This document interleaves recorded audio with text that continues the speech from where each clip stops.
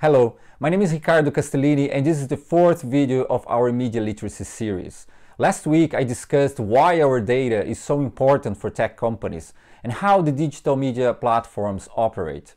Today I'll start focusing more on the content that is produced and shared on the internet. As you know, this series emphasizes the critical aspect of media literacy. So when discussing content, I will focus on bad content, its production, its implications, and how we can avoid them.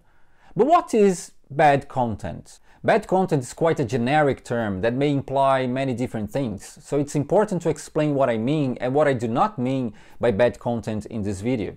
I'm certainly not talking about statics or creativity or production skills. Of course, there's a lot of bad content related to the elements I've just mentioned. But that's not my concern today. This kind of bad content might make you feel bored or uninterested, but they do not necessarily do you any harm. When I say bad content, I'm talking about content that can cause harm to people, companies, countries, institutions. Content that is treacherous, deceitful, dangerous. Content that can lead to incorrect understanding and analysis, dishonest behavior and wrong decisions. But what happens that all of a sudden we have so much bad content around? Well, the internet happened. There has always been bad content, but now it's much cheaper and easier to produce any kind of content and spread it around. Remember, anyone with a basic smartphone and a fair internet connection is a potential media producer. You are a potential media producer.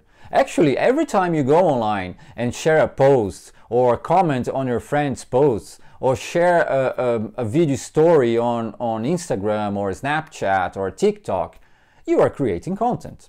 And there's another very important thing, the business model. Remember I introduced the business model of digital platforms in the previous video? Today I'm going to show you another interesting feature of this model, monetization. Again, the business model is not simplistic, so if you want to fully understand how it works, I recommend that you do a quick research and find more resources about that. There are plenty of videos on YouTube, for example, that explain at length how it works. Imagine you have a blog and you start getting a lot of followers. So you think, how can I monetize this? How can I make some money? One way is by registering your blog with the so-called ad network companies, such as Google AdSense, which, by the way, is by far the biggest player in this market. Once you're registered, you earn the right to have a Google display advertising on your blog, like this one here. Then you can make money based on the number of people who view or interact with these ads. And the more followers you have, the more money you can make. Google AdSense has millions of affiliated websites. Your blog is just one of them. And advertisers don't necessarily know all the websites which their ads will be published on. These websites, including your blog, are ranked according to criteria that involve traffic, interactions, etc., which are mostly quantitative, not qualitative ones. So if the content of your blog is very poor, but you still have a lot of people accessing it, for Google, this is what matters, quantity. You are a big player now. Even though Google requires all the websites to adhere to very strict rules in relation to the content they provide, it's not possible to make sure that all the millions of websites are complying with these rules. So the problem is that anyone can create a website with harmful or deceitful content, register with Google or any other ads network company, and start getting money with ads. And advertisers all over the world risk funding this kind of bad websites without even knowing they're doing that. Both governments and tech companies have been aware of this problem, and some practices and policies are being developed to avoid this kind of inappropriate funding scheme. But for now, it is still a big issue and has helped promote a lot of bad content around the world. And of course, there are other forms of monetization. For example, you can get an extra income based on the number of followers if you manage to create a successful profile on Instagram or TikTok. You can also create a YouTube channel and monetize it. So the more views your videos have, the more money you can make. But just like Google, YouTube cannot guarantee that 100% of the videos displayed on the platform have an appropriate content. So this model, on the one hand, is very good in a sense that it allows ordinary people like me and you to set up a website and, if we are successful, make some money out of it. On the other hand, any person in the world can produce harmful content and benefit from the same scheme. This model creates a situation whereby the number of clicks is more important than the quality of the content provided. It is quantity over quality. And unfortunately, many unreliable and poor quality websites know the tricks to attract people not by the quality of the content they provide, but by the way this content appeals to the audience. So how does this problem materialize in practice? In the previous videos, I discussed the importance of agreeing on an objective reality that is common to all of us, based on facts, scientific evidences, and good quality information.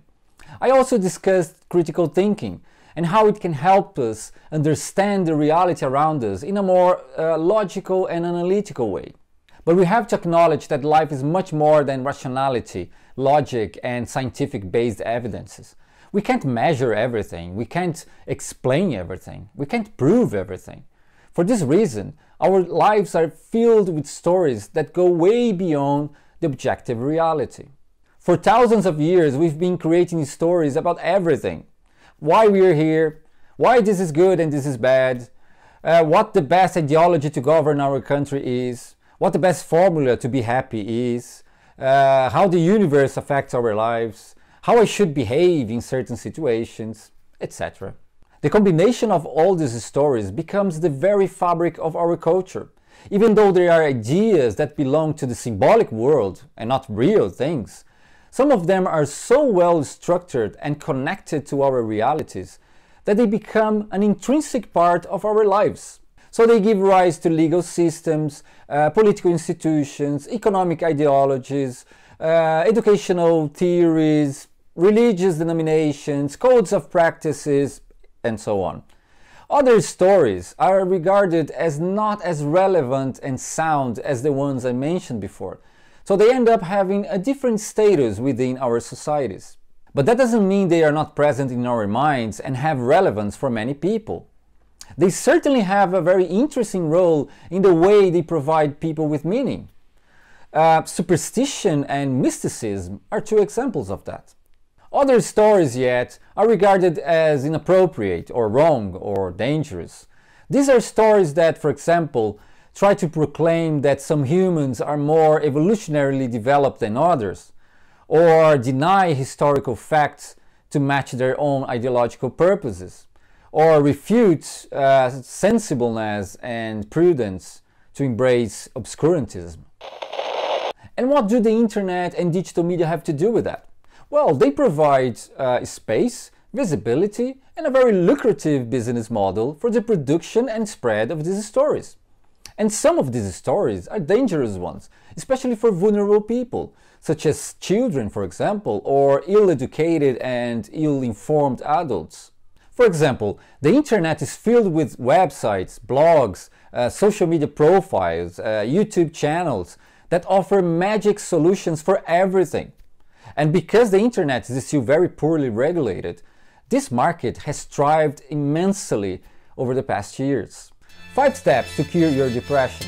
7 hidden secrets to make you rich in few weeks. 3 simple stages to achieve the ultimate happiness. There is a simple solution for everything. Some people are setting up websites, calling themselves experts or doctors, and offering miraculous solutions for every single problem on earth. They use digital marketing techniques to draw people's attention and persuade them to buy their products or services. During this pandemic, I came across a few pages where health professionals were saying that the virus is actually an illusion, that the best way of not getting sick is to think positive. Drink some warm water with lime in the morning, rub some rosemary on your forehead, and connect your essence to the cosmos. And these people have thousands, sometimes millions of followers. Of course you can believe in whatever you want and people's beliefs must be respected. Likewise, I'm not suggesting that there is no space for mystical practices or alternative forms of health treatments. Of course there is, and there are plenty of good and honest practitioners and professionals out there. When it comes to sensitive topics such as health, people need to be sensible and held accountable for the ideas they are spreading. If you have many followers who trust what you're saying, you cannot simply sell anything without any consideration for how this can negatively affect people's lives. The combination of filter bubble, confirmation bias, and the online business model creates the perfect scenario for some individuals to create the most bizarre, illogical, and baseless stories, which can have very serious consequences for other people's lives. Take the example of conspiracy theories. A survey from 2018 found that in the United States, 1 in 3 young adults has at a certain point in their lives believed that the world is not round. In England, a survey about conspiracy beliefs related to the coronavirus found that 50% of people showed some degree of belief in these stories. The anti-vaxxer movement has grown around the world, and now a lot of people believe that vaccines, one of the most extraordinary accomplishments of science, cause autism, or even worse, they come with a chip that will control your mind. And the list is endless. The New World Order, a secretive and authoritarian elite that intends to rule the world with a globalist agenda. QAnon, a story that claims that left-wing people in connection with Democrats and Hollywood actors are actually Satan-worshipping pedophiles running a global child sex trafficking scheme which is being confronted by Donald Trump. We know that conspiracies do exist. Governments conspire, powerful people conspire, organizations conspire. But the problem is when you lose touch with reality and begin to believe in anything that for some reason gives you some pleasure or comfort. These stories, bizarre as they are for most of us, find a special place in the minds of many people. But why? Well, first of all, if your knowledge repertoire has been undermined by the consumption of poor quality information, you have more chance to accept these stories as true. Second, remember our confirmation bias. If some story confirms our previous beliefs, no matter how strange it is, we have the desire and inclination to believe it is true. Researchers also suggest that we have the tendency to find patterns even when there is none, which makes us see connections between ideas when actually there are no connections at all. The more a person needs to find patterns that provide predictability to their lives, the stronger is the tendency to see non-existing links between ideas, which favors the belief in conspiracy theories. As social animals, both status and validation are very important to us. And remember that social media platforms create a digital world especially tailored to us, where it seems that almost everyone agrees with our ideas. And studies show that the larger the amount of people believing in a story, the more likely it is we're going to accept this story as true. Conspiracy theories also make people feel special in some way. They think that only they and a few more people have access to a very privileged information or story. And whilst the rest of humanity is immersed in deception, they are the only ones who know the truth. And the structure of digital platforms only makes this situation worse. Social media algorithms help these bizarre stories to be recommended by its users, especially if you looked up information about similar stories in the past. The more you access these stories, the more the social media platforms will offer similar stories to you. And that's how you risk going deep down into the rabbit hole. And conspiratorial communities, they know that. So they take advantage of the structure of social media platforms in order to bring more people in. How can we avoid that? Remember critical thinking from the second video? That's a good way to start. And also loads of prudence and caution. Human beings are very good at creating stories, and some of them are actually very appealing, but we can't fall for anything without checking the evidences. In the next video, I will discuss how the news media can contribute to minimize the damage caused by bad producers and the toxic content that they create and spread around. See you guys there.